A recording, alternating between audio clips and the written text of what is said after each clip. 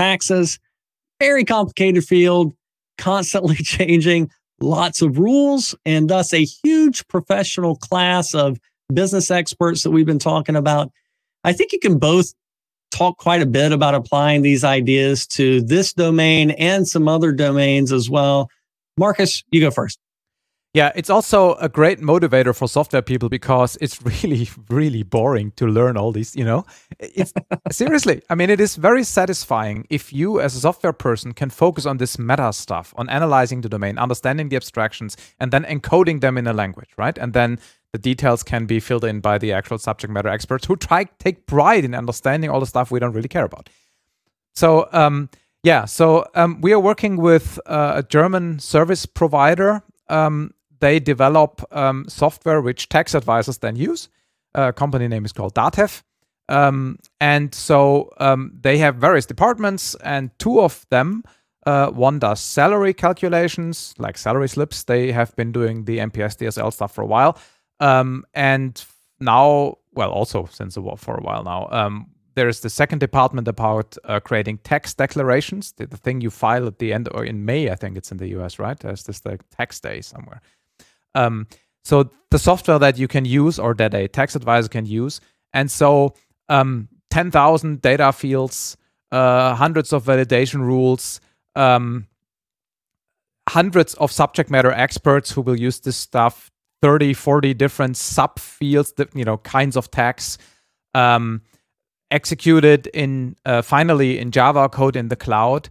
And we are building a DSL and also already using that DSL where these subject matter experts can express the calculation rules, the data validation, but also the logical structure of UIs, right?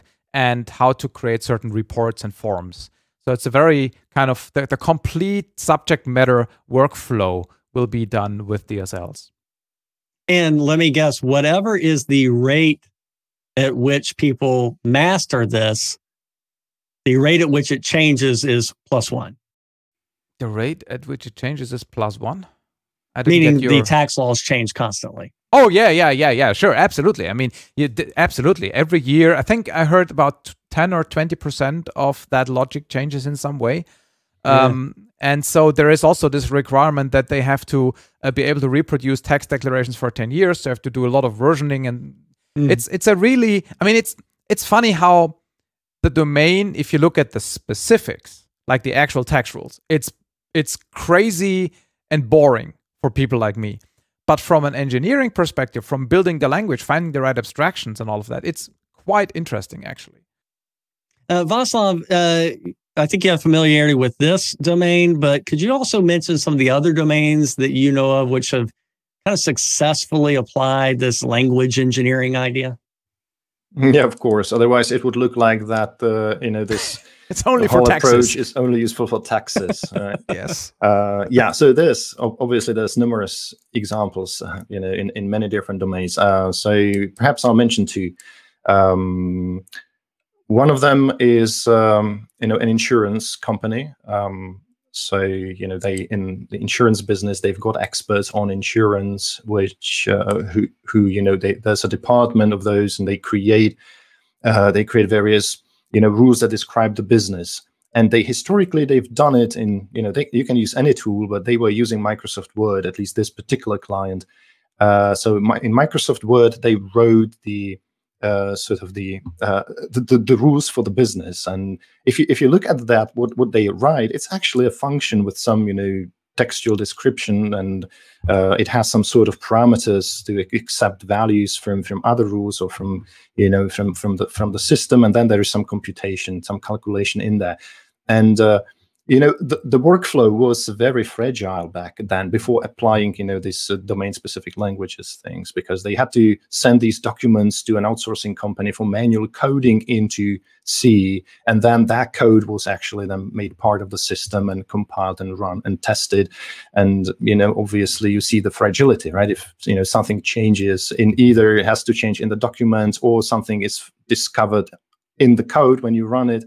Then you have to find where You have to match the code and the document and somehow, sort of reiterate, and it takes forever to reiterate.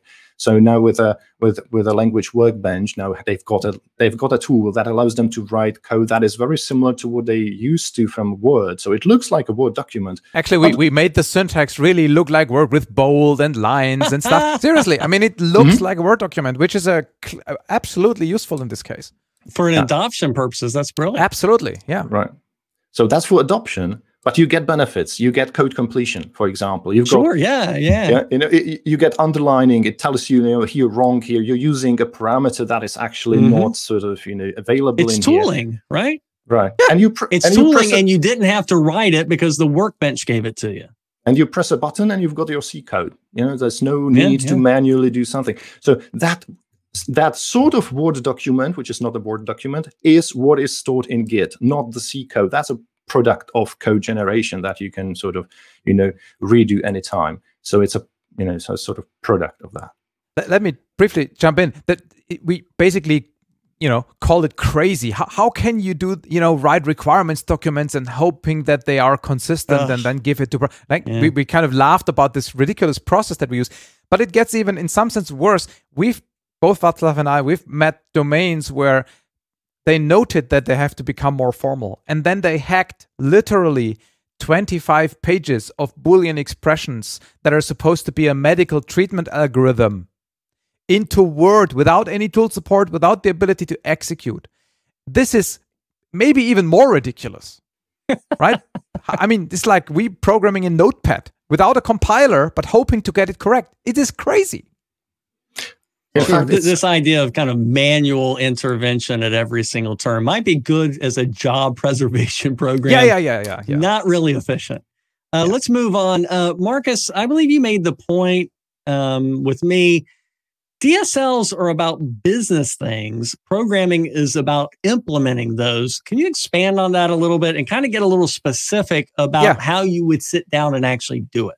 Yeah, so an example from the healthcare domain. We worked with a company called Voluntis in the digital therapeutics field. So it's basically you get apps on your, where's the camera, on your phone with that guide you through some kind of treatment. For example, you might go through chemotherapy and you have to take your temperature a couple of times during the day. You have to say something about your appetite and stuff like that. So this thing basically guides you through and tells you, take this pill here, take the temperature again, please, or worst case, call your doctor. The algorithm is kind of out of ideas.